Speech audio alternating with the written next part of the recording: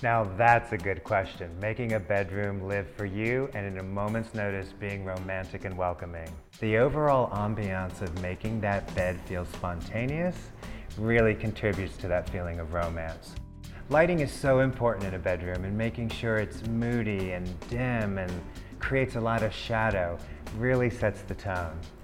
Lighting a few candles for that little bit of extra ambiance, especially a votive that has a little bit of a crystal or a sparkle to it. All those little reflective elements add something, add a certain sexiness to the space. And sexy is a good thing.